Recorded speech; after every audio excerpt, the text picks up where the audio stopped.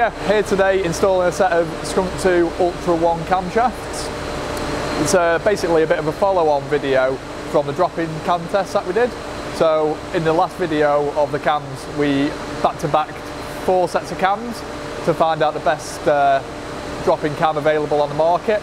Skunk2 took the lead on that one, I believe, for the peak number. But to be honest, between the 4 cams, there was different advantages of the lesser cam for the peak number in the mid-range, but the Skunk2 did take the winning number in the end. So what we've done this time is we've come back with a set of Ultra 1 cams, Pro Series XP valve springs and titanium retainers. So these aren't just a drop-in camshaft itself, you've got to do the valve springs and retainers. So obviously we're going to be revving these quite a lot higher, so the stock valve springs are no good. So yeah, Jim's just installing these now. He's removing the original genuine Honda valve springs and retainers, which you can see here, the not so shiny ones, and he's replacing them with the Skunk2 Pro Series XP valve springs and titanium retainers. To do this, yeah! He's a noisy bugger, isn't he? Jesse from J.Cal. Jim's eyes are stinging. You need some goggles. Get some goggles on. Yeah, so to do this, we're using a HPT valve. What would you call this, Jim? It's just a valve spring compressor. Valve spring compressor tool.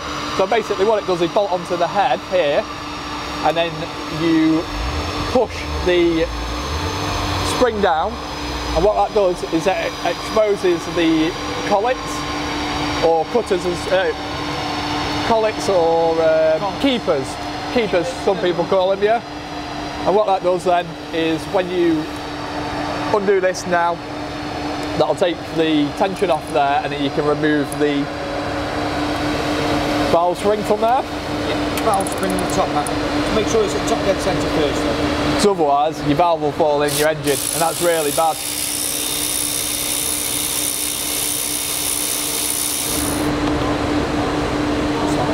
And then obviously the new, just remove the old one, the new one goes in there. So this is a dual, you just want to show that to the camera. That's a much stiffer spring. So if you get a normal Honda one, you can move that quite easily. But these are a dual spring as well, so you've got the thicker spring on the outside, thinner one there. Much stiffer spring, so you can rev them a lot harder. And then we've got the genuine Honda retainer there, and the Skunk2 titanium one there.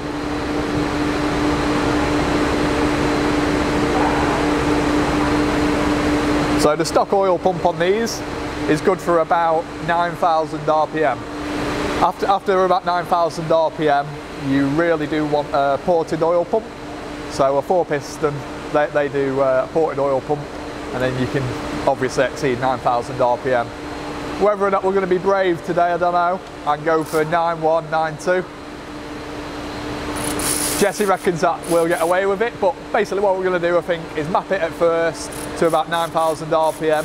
If it still wants to climb on the dyno, so it's still making power, we might increase it a little bit. But yeah, obviously it's used for racing, and we're going to be up there quite a lot, so I don't want to put too much stress on the engine. So I think there's a conversation to be had between me and Jesse later on of where we're going to take that RPM rev limiter. But yeah, I'm certainly keen to see what power we're going to make over the drop-ins. I'm sure a lot of other people are. This is the sort of test that I don't even know if this test has been done on a stock K20A2. So it'd be really interesting to see the results from this one, I think. So some people might have noticed we've got quite a large pipe here. Not me, but this is what we had on the intake originally. It was just kind of mocked up last minute, but there is something to be said about the length of the intake pipe. Jesse will go into this a little bit more later on, but I'm pretty sure the length to have your intake pipe is 12 inches. So obviously there's a big difference here, but you can pick up 2 to 3 horsepower just in the length of this pipe. Jesse has done a write-up on this, and we'll put a link in the description to the blog that we did on this. But we did a few back-to-backs, and we found the ideal length of this pipe was around about 12 inches.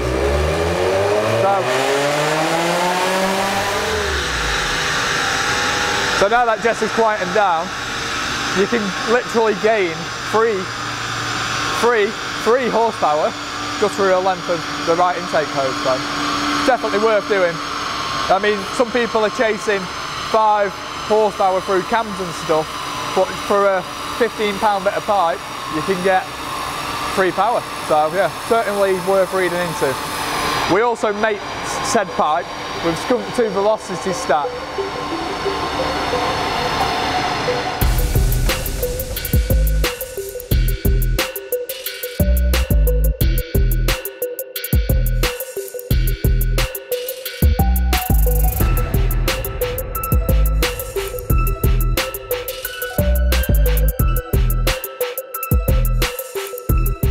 So yeah, we're here today, basically back-to-back in the drop-ins versus Skunk2 Ultra ones. Yeah. So have you got any predicted results or any input? I've never actually used the Ultra ones. I've been trying to get a lot of customers onto them because I don't think it's ever been, I've certainly not seen a stock A2 with Ultra ones in. Usually built motors or turbos. So yeah, it'd be interesting to see. I'd like to think we'll make a lot more top end, but yeah, we'll find out. Obviously your valve springs are going to let us rev it. That could be useful to you on track. So the oil pump is potentially the thing that we've got to watch out for. Yeah, ideally we put an oil pump in it, but a few not too cheap. Is it? Yeah. So no, but I guess we're going to map it to 9. Yeah, we can. If it's still climbing, then there's a chat to be had, I think. Yeah, we can always just make one brief sweep across. How brave I am. How brave you are, yeah. So I know stock bottom's probably good to like 92, 93. Yeah. Oil pump isn't. Got one run, just to sort of validate the worthiness of an oil pump on it. Yeah. Could be useful to us. Yeah. But likely we're probably going to cap it at about 9,000. Yeah, all the while the stock pump's in there. We'll cap it at 9, and even 9's probably pushing it a little bit, but we'll do that. So the valve springs and retainers are in now, so like we said, we've got Pro Series XB valve springs in there, titanium retainers. Jim's just prepping the assembly of the cams and stuff. Go on, Jim. Carriers and stuff. Jim's the real Jim doesn't like talking on camera, so I've got to talk for him. I don't really know what I'm talking about. I didn't realise Jim spoke, to be honest. The thing with Jesse is he always likes to get hands-on. Yeah. Well, he doesn't just sit behind his laptop. Well, he does. Yeah. Up until something breaks. Up until the camera comes out, right? Any guesstimates? Oh. So we made Nia's Damn It 250 on the drop-ins, didn't we? Yeah, so 249 is what we've basically pulled it on the dyno this morning, made sure the engine was still healthy. I've done a couple of rounds of time attack now. So we made pretty much exactly the same power as last time. So that's good news for me and the engine. So I mean, I'd love to see 260, but I think that's brave, isn't it? So I'm saying 256, 258. Yeah, I think they're my guesstimates. So I think we're probably about there. No pressure or anything. No. If he wants to hold the RPM like it's still going, then you might catch the higher numbers there as we rev it. But yeah, we'll see. We'll see. Any guesstimates, Jim? So we can get banged. How about you, Ford? Ford's inspecting the car. Cam. 260. These ones from Luke's. Will there be any future tests on the car to come after this one, or? Bank account says no. No. After this, I'm probably going to get this season of time attack done and out of the way. What happens next year, I'm not sure. Turbo? Supercharger? Supercharger, Mikey. I mean, I think these cams will complement forced induction quite well, won't they? So yeah, I can't see why not. I mean, I might find out, though. So yeah. Turbo next. Lots of room for a turbo. Yeah, there is. Supercharged. Have you seen what happened to that? You're not going to be running 800 horsepower, are you? 2 engines later, and about in about 5 miles. Should I? Was it 4 laps? I think. not investment. A lot more violent, I think. A lot less to go wrong. Yeah. I think you really got to worry about the belts. Yeah. Yeah, none of that on that thing. The turbo, but the oil lines, the turns. What would you have, Jess, if you were building a track car? NA. Yeah. If you had to go supercharged with turbo? NA. 2 NAs. 2 NAs, one in the back. Yeah, do you know what? I quite like a larger root style charger. Like a Jackson, but bigger. You can keep those puppies cool, maybe cool talk. Man. That's the problem with heat soak with them, isn't it? Yeah. I've just got a road tracks. Big dirty road tracks. Well, not necessarily big. You don't want major power. You 400. What are these? About 400. 400. Good, weren't it? Yeah. Get things back together. Roll it on the dyno. Jesse not blowing it up. I make no promises. No promises. Send it.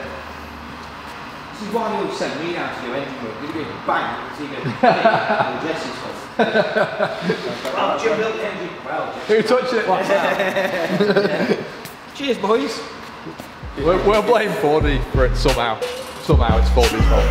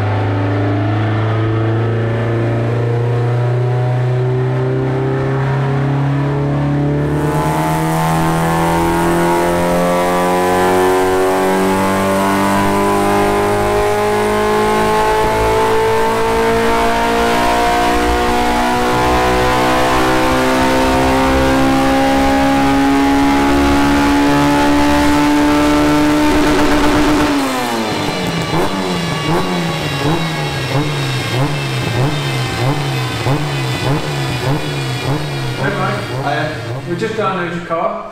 What did it make? So yeah, Jesse's run off now, but with the Ultra ones, we've made 260.4 horsepower. On the drop-ins, I think we're at 249 point. Not sure what the point was. Yep. But we're basically about 10 horsepower up on the Skunk2 drop-in cams. We've also gained some mid-range as well. So the car itself now should be a bit more responsive. It will get on the power easier, get up there in the rev range. I mean, Honda's, you know, I'm sure everyone knows they're not renowned for the massive torque gains, but every little helps. So we've gained some mid-range and we've gained 10 horsepower peak. So if you're comparing these cams to an OEM cam, OEM on this engine made 240 horsepower, so you could literally go from the OEMs to these and you're gaining 20 horsepower, which is massive for the NA world and the NA engine. Yeah. Obviously we've got the Skunk2 Ultra 1 cams with the valve springs and retainers. Other than that, it's a stock engine. So bottom end, you know, pistons, rods, etc. We are completely stock. As for the oil pump, so we're revving it to 9,000. Anything more than that, and it's pushing a look really. I want to try and keep the keep the engine reliable for the racing, obviously. And 9,000 is more than enough now, I think. So yeah, fingers crossed it on track. I'll feel the difference with, like I say, the mid-range, and I've also got a few extra 100 RPMs, which would help massively, I reckon. So the bonnet's off now. Is there a reason the bonnet's off, or? Yes. So with the bonnet being down, we're struggling for heat a little bit. I've not really put much R&D into the intake. It's literally just a piece of pipe at the moment with a velocity stack on it. So when the bonnet's closed, I think we're suffering from a fair bit of heat soak. So I need to either make like an intake sort of scoop, or maybe angle it down towards there, because we've got loads of room there. Yeah. But yeah, there's definitely some development to be done on the intake system. So yeah, bonnet down, we lost about 7 horsepower by literally taking the bonnet off and having proper airflow onto the filter. That's where we got the peak number as well. So yeah, airflow is everything really. Yeah. For that, and making sure that you're not heat soaking. Heat soaking is a thing. Some people just completely overlook that. I think it's a kind of a myth, don't they? Yeah, and like literally, it's night and day difference. Well, we've got the facts there, haven't we? Like. Yeah. Well, instantly we made 7 horsepower. Obviously, the bonnet was off for the drop-in cam. Dyno run as well. It's not we didn't dyno it with the bonnet down. The bonnet was off for that as well. So it is a fair comparison. We made sure that we were at the same power for the drop-ins when it was mat lost down versus today of when we've done the drop-ins versus the ultras. We've tried to replicate as close as we can as possible, haven't we? Yeah, from when the drop-ins were mapped, and we did match that power, so we were starting the day at 249 horsepower again. I think we actually made 250 on the dot today, so yeah. So gone from 250 to 260 drop-in, Skunk2 drop-in cams versus Skunk2 Ultra ones.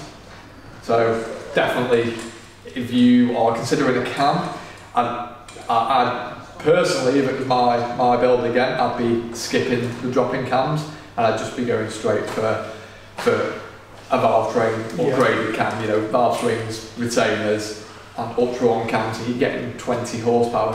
So. And like you say, for what you're using the car for, a race car, like you're getting that top end as well, aren't you? So you're getting more revs. So it's not all about the power gain. The numbers. An extra 200 revs could help you mid-corner, and anything getting over that line. You're in the power band for a longer period of time, which in racing can be everything. It can be the difference between when there's winning and losing. Yeah, especially time attack. Like it comes down to temps sometimes between first and second. It's so close. Yeah. If you can get on that power a little bit sooner. Well, if we had, for example, a 4-piston oil pump in this, and we could definitely rev it to 9.2 now, I reckon, and I reckon we'll still be making numbers, so we could be, say, 262, 263. Who knows, maybe we'll do a run, just one cheeky run on this oil pump with slightly raised limiter, just to see if what we think is going to be the case, because it is still climbing at the moment. And then, I might have to put my hand in my pocket and get a 4th piston oil pump as well, and again, anything to make a bit more power and keeping them revs. So definitely a great upgrade for the K20 engine, without a doubt, those cams. Thanks Mike, and thanks Skunk2. Yeah, massive shout out to Skunk2 for supplying us these cams and the valve springs and retainers for this test. Once again, they were always willing to play ball with us and get the test that people are wanting. The drop-in cam test was something that a lot of the Honda guys wanted for a long period of time. Super popular. So we did that, and we had a great response from that. And then the question, obviously, naturally, was what next? So we got on Skunk2, told them what people are asking, and they supplied us with what we needed, and we've got great results from it. Probably better results than what I was expecting personally. Yeah. I was expecting maybe another 5 horsepower. Wasn't expecting 10. So yeah. great result. Yeah. So if there's anything else that you want to see tested or other things like that, what we're doing, guides, and let us know in the comments. We'll do our best to bring it. Anything to try and get a bit of power out of these case areas. You know, we're always willing to get involved with. I think Jesse has a couple of ideas to do with something to do with valves or something. But yeah, I think anything more now is kind of big money, isn't it, to sort of get creep towards that 300 mark. Yeah. So above this now, I mean, I reckon we'll probably get to 265s on this setup, but yeah, we're definitely going to have to go the built engine from now, I think, and even overboard, you know, to a 2.1 or a 2.2. I'd love to do it, but yeah, expensive. Let us know if you're with the K22. Yeah, if anyone wants to build me an engine for free, then I'm more than happy to test that out for you. But no, great result.